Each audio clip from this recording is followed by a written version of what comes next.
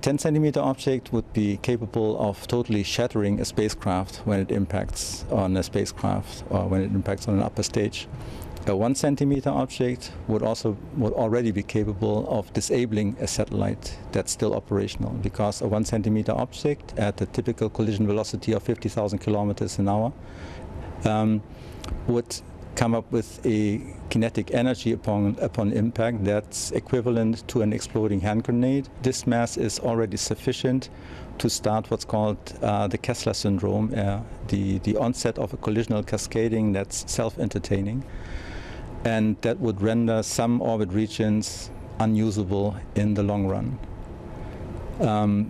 So we have a problem, and the only way we can get by this problem is that we actively go there and remove mass from orbit, because the mass on orbit is the fuel that keeps the process running. Removing it is the only way of sort of ceasing this onset.